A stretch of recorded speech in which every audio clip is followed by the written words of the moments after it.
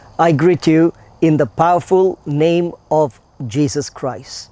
What a wonderful time we could meet together right now. Listen, church, and all those who are watching around the world, the Bible says when two or three of us get together, the Holy Spirit is right there. The Lord Jesus said, I am there right with you. Amen. That means now we are having church.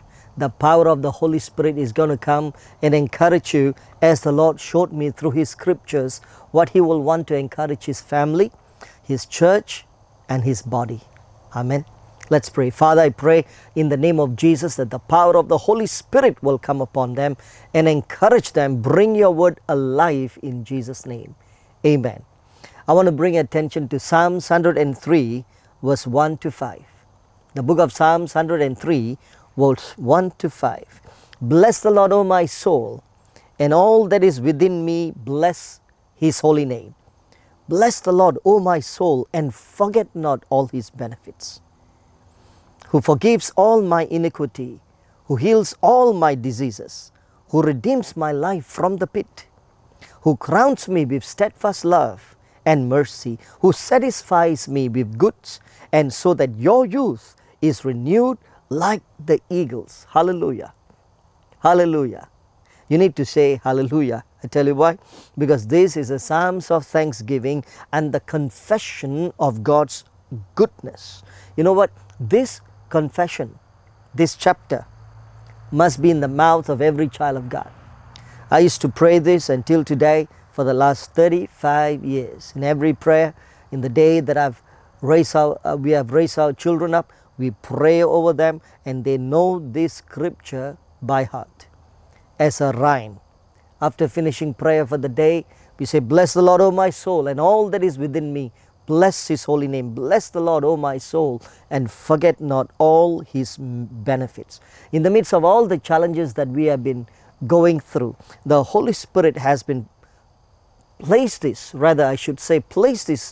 like a song in my soul, that forget not all His benefits. So I want to encourage you what this means. Bless the Lord, O my soul, and all that is within me. It is not just your spirit speaking and your mind is thinking something else. It's not just like your mind is thinking, but your body and systems, everything is crying out, no, I will not be healed. God is not true. This is more worse than I thought. God can do small things, but not this. God heals not everybody. Some are given to die, so probably I'm the one. Don't think of the worst, think of the best, because God has come to give you the best part of your story. Hallelujah. Hallelujah. God has given the best part of Himself to you. God did not give someone else. He gave the very only begotten Son. And He has your best in mind right now. Forget not all His benefits, but before He says that all that is within me. The word all that is within me appears 9 times in this chapter alone. If you read verse 1, 2, 3, you'll read 6, 19, 21 and 22. 9 times it appears, all that is within me. You know what it means? That we are to see God's benefits coming upon your life, our whole being, a total commitment, an entire consecration is required to see what God is about to do in your life. And not only that, very interestingly, especially in the book of Deuteronomy, you know, Moses commanded the people not to forget what God has done for them. 14 times. He told them not to forget what God has done for them. And the other thing is about, not only they must remember before eating they pray, but after eating they must also pray that whatever they ate, we thank God for. Imagine that. So that they will not say, I was satisfied by the work of my hands, but I was satisfied by the goodness and the mercies of God. And so that's so I want to encourage each one of us as we consider this scripture. There are 7 breakthroughs in this scripture, 7 blessings that God wants to give to His people, that I want to encourage you right now. 7 things. Number 1, the word benefits. You know, when you become a child of God, there are benefits of the kingdom that will come over your soul. It's not like, I don't get anything, I'm just a Christian, I'm just a tradition. No, there are breakthroughs that is given to your life. Now, we're not going to go through everything. I've just, for this first broadcast, I've taken one part of this many blessings, but there are 7 things. Number 1, the word benefits. Number 2, the word forgives all my iniquities. Number 3, he heals all my diseases. Number 4, he redeems my life from the pit. Number 5, crowns me with love, steadfast love and mercy. Number 6, satisfy me with good things. Number 7, renew the power of transformation. Look at that. 7 things: benefits, forgives, healing, redemption, crown, satisfaction, and renew. 7 things will come upon your life as you meditate upon Psalms 103. Hallelujah. Now, the first 5 verses says 7 things, but if you read the entire chapter, there are much more than what it is on the outside. But I want to encourage you right now. Many are getting sick, many are getting weak in their mind, many are more afraid of COVID than God. Pardon me for saying that. For some of us, God is as though like kind of a seething us through, you know, whether there is faith, that is balanced faith, and whether there is authentic faith in our hearts, or whether it is a theoretical faith, or whether it's a faith that is not active. So I want to encourage you during these times right now, encourage your faith. How do my faith come alive? By me worshiping, by me declaring, by me standing on the word. If you can pray, pray. If you can pray in tongues, pray in tongues. If you can worship God, worship until your faith becomes alive. Spend time with the word until the word becomes alive inside your spirit, man. Amen. So I want to encourage you right now. The Bible says, let's look at the first power. For us, we're going to take about the word healing. In Isaiah chapter 53 verse 5, when Isaiah had the vision of God, he said that God will heal, this Messiah that will come will heal by his stripes. So it was already prophesied. But who is the Father? Exodus 15:26, God spoke to Moses to say, he is the God that healeth thee. Amen. You see, in the Old Testament, we're talking about the Old Testament.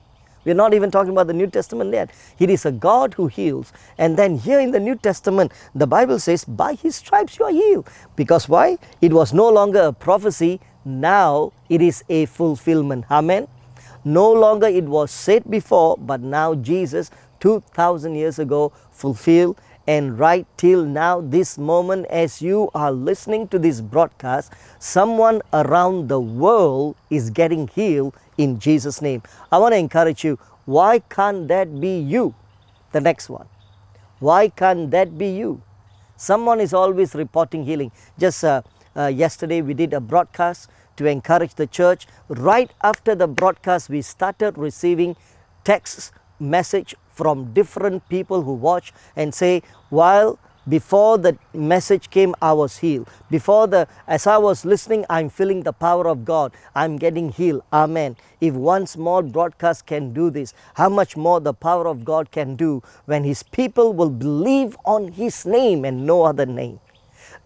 Crush COVID under your feet in Jesus' name.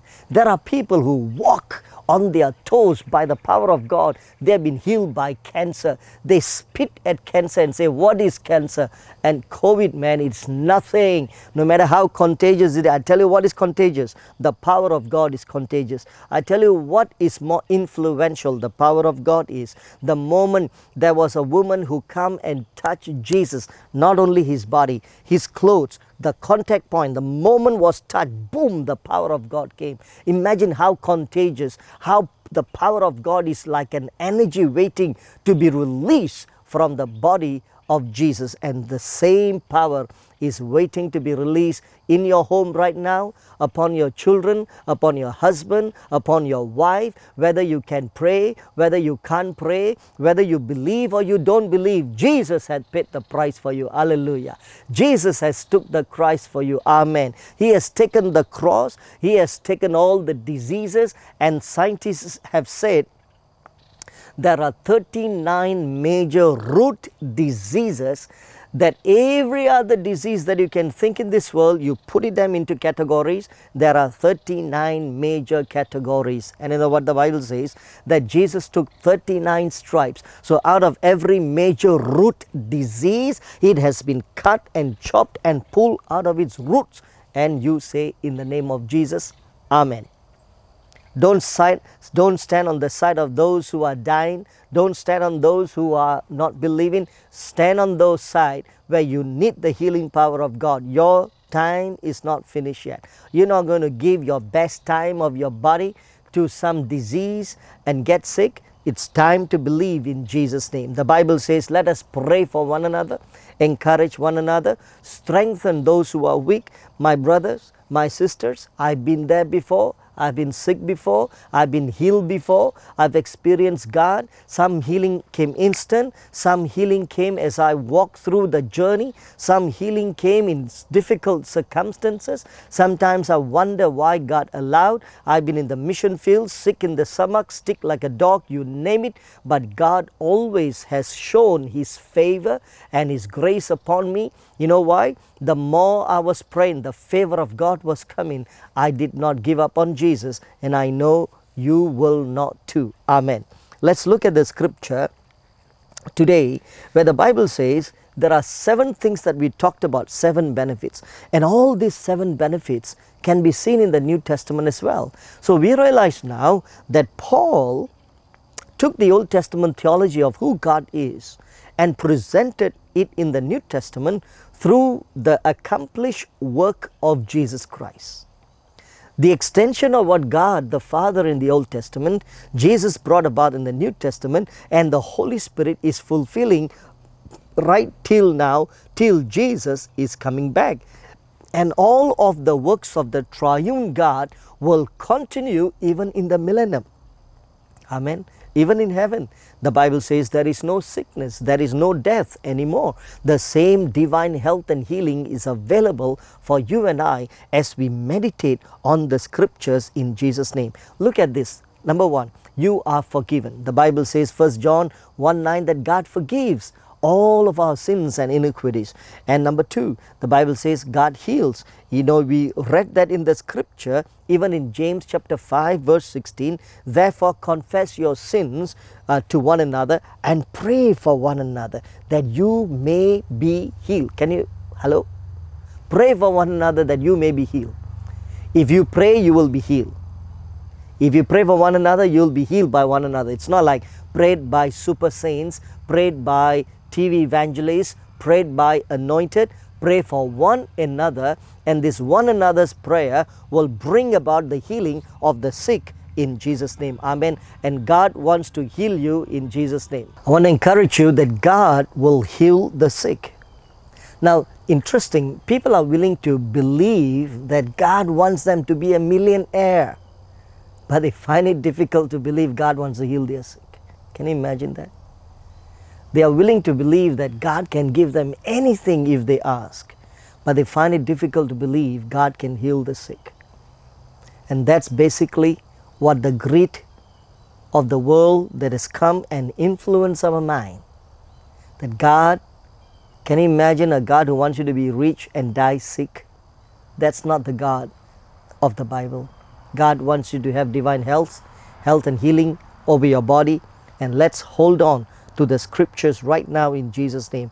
The first area that we saw, 7 things, but now I just want to share with you 5, but in this episode we're going to talk about 1. Number 1, God has forgiven, He heals, and number 3, He redeems our life. The Bible says in Galatians 3:13, Christ redeemed us from the curse of the law by becoming a curse for us. So the redemption has been bought over by Jesus. And number 4, look at the word. The Bible says He crowns you. In Ephesians 2:3 says that He has raised us up. Sorry, in Ephesians 2:6, He raised us up with Him, seated us with Him in the heavenly places. Isn't that an act of crowning? Because when you crown someone, you'll get them to sit on the throne, and that's what Jesus has done for us in the New Testament, that you and I are seated together in the heavenly places. And then here the Bible says He satisfies us with good things. And Ephesians 1:3, the Bible says, "Blessed be the God of our Father and our Lord Jesus Christ, who has blessed us in Christ with every spiritual blessings in the heavenly places." Amen. For every spiritual blessings. And that is why this is the challenge. Every spiritual blessing that is given in Christ Jesus.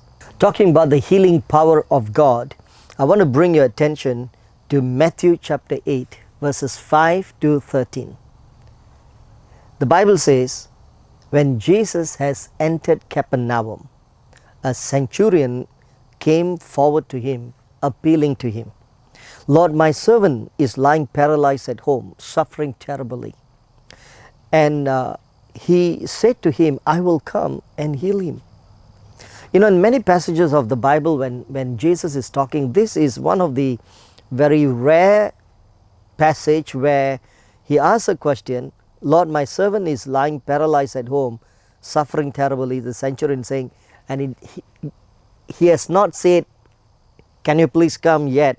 But Jesus quickly answers, "I will come and heal him. I will come and heal him, not I will come and visit him, not I will come and see whether he will be healed. Let's see whether he has faith. Let's see whether he believes in me first. Let's see whether he deserves to be healed. I will come and heal him." Look at the power that is transmitting from Jesus. When you call Him, the first response of God always is, "I will come and I will heal him." Today, if you will call upon the name of Jesus in your house, maybe you're lying down in bed, maybe you do not know how to pray long prayers, all that you got to say, "God, I'm lying down here, helpless. Maybe I'm going through all the symptoms of all the challenges right now. Fear, what is going to happen, so on and so forth." You know what God will say? Jesus, He will say, "I will come and I will heal you." The Bible says, "But the centurion replied, Lord, I am not worthy to have you come under my roof, but only say the word and my servant will be healed." He said, "I am not worthy." We say many times the same way, "I am not worthy, I am not worthy." But you know what interesting, when I look at this passage, Jesus is not addressing this man, "Okay, sorry man, listen, you are worthy, you know, let's give some counseling time for you. You are worthy after all, it's not like you are not worthy." He's not focusing on his mind, he's focusing so much on the person who has the need. Your mind can be in trouble, but your body has a need. Your spirit could be doubting, but your body has a need. Your mind may not be strong enough to know all the scriptures, or you don't know how to pray 7 hours praying and believing or fasting for 40 days, but your body has a need. Even though you may say, "God, I'm not as holy as other people are, but I need your healing." God is willing to touch you and to heal you. He's saying, "But the centurion replied, I'm not worthy to have you come under my roof, but only say the word and my servant will be healed. For I am too a man under authority with soldiers under me. And I say to one, go, and he goes, and to another, come, and he comes, and to my servant, do this, and he does it." When Jesus heard this, He marveled and said to those who followed Him, "Truly I tell you, no one in Israel have I found such faith. And I tell you, many will come from the east and the west, recline at table with Abraham, Isaac, and Jacob in the kingdom of heaven, while the sons of the kingdom will be thrown into the outer darkness. In that place there will be weeping and gnashing of teeth. And the centurion, Jesus said, go, let it be done for you as you have believed. And the servant was healed at that very moment. Now, let's take a break for a minute. The point being, the servant is not the one who asked for the healing. It was the centurion, the household man. We don't have any clue whether the servant have faith, have no faith, whether he believed, he did not believe. The whole story is about the centurion. There is no contact point. Jesus did not even really go, come and heal. He didn't even go, because all the centurion said, you don't really have to come. I have the faith enough that if you would open your mouth and say it, boom, he will be healed, because I know what authority is all about. Now you know what authority is all about as well. You are not naive, neither we. You know, all that the president of a nation has to sign one bill and the whole nation have to do, and that is authority. When the father says the whole family is doing, that is authority. You are doing a lot of things because your boss says you to say something that you need to do, and that is authority. And the same way, Jesus is saying, I will come and heal you in Jesus' name. I will come and heal you. And if you will come under the authority of what God said, don't struggle with your faith. Regardless your faith is 1 or 10, whatever it is, at this moment, don't struggle with your faith. Surrender it to Jesus and say, God, my faith is not going to heal me, you are.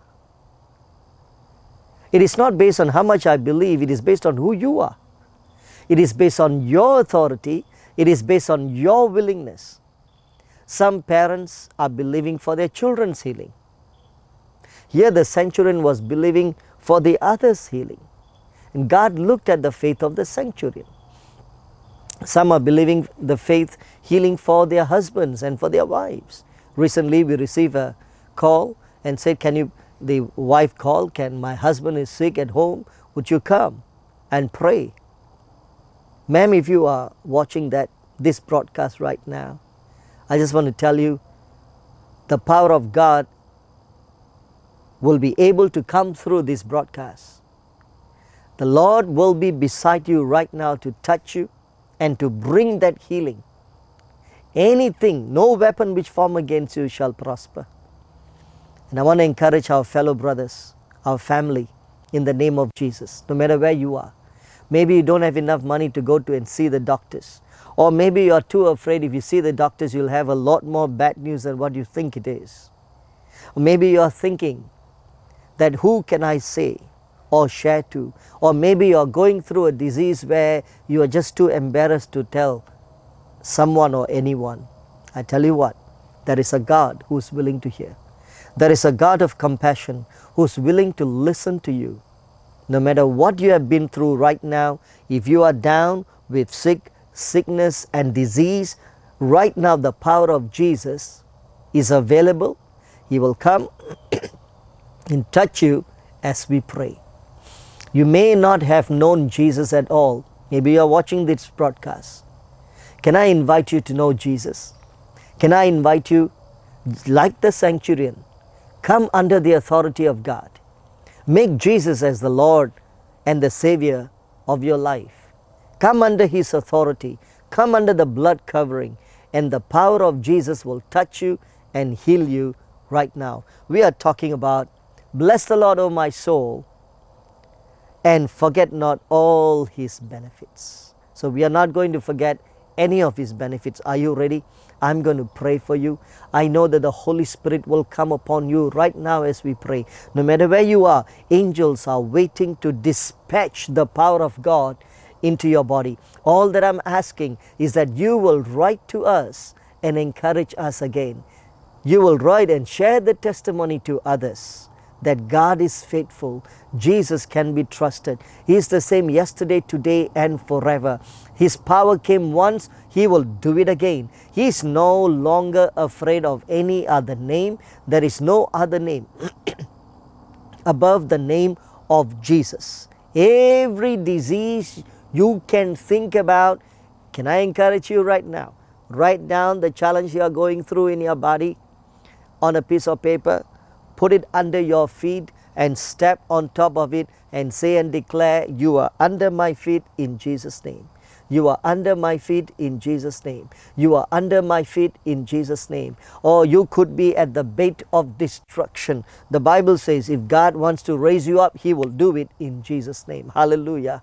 Hallelujah. Not everybody is bound to death. Not everybody is bound to diseases. Some people are sick because they don't know there is a God who can heal them. Some people are sick because of their own doing. Some people are sick because of demons and so on. The subject is just too vast.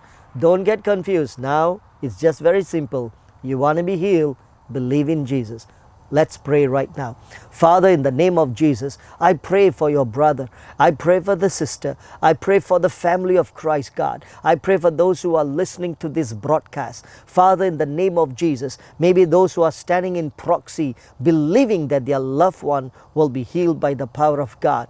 We pray, Lord, just as the vision that you showed me before we started this recording, that God, that you will come and stand beside their bed, touch them with love and compassion as a father, and bring about the healing power over their body. So Father, we release the healing power of God over the persons who's believing for. We believe in Jesus' name all the cancer, COVID, and you name it, the diseases, whatever is there which is not even discovered yet, in the name of Jesus, comes under the name of Jesus Christ. Lord, you showed me years ago many more contagious diseases which has not been named before. New diseases which has never existed before is going to be coming on upon the surface of this earth because of sin and because of disobedience and because of rebellion. But I want to thank you. But for your people who believe in your name, you have made the provision of the blood of Christ. You have made the provision of the redemption. You have given the benefits of redemption, and one of it is to be healed in Jesus' name. So Father, we pray, no matter how far they are, no matter what is the condition of their soul, no matter what is the condition of their faith, touch them with your compassion. Touch them with your love. Touch them, oh God. Give them a break in Jesus' name so they can praise you, so they can glorify your name, they can honor your name, and they can share about the goodness of God to their family members. If God can heal one, God can heal many. So Father, today we pray in Jesus' name, a mass healing in Jesus' name. Let household healing become a very norm thing in Jesus' name, Father. And Father, we pray that the power of God over this broadcast will penetrate through the 7 seas in Jesus' name and bring healing to those who are watching around the nations of the world. We thank you, and we are going to receive the testimonies of praise of God's healing power for your glory. And I thank you, Father. We praise you in Jesus' name. Amen. I want to thank the Lord. You know how powerful and how true God is when He becomes so real into our very own lives. And I'm so excited. I'm going to wait to listen to all your testimonies as you will write through our email that God is a God who heals, that God is a God who will touch people. Hallelujah. And He's going to touch you very soon. Write to us. And you know, once again, bless the Lord, O my soul, and all that is within me. Bless His holy name. Bless the Lord, O my soul, and forget not all His benefits. God bless you until I see you into the next broadcast.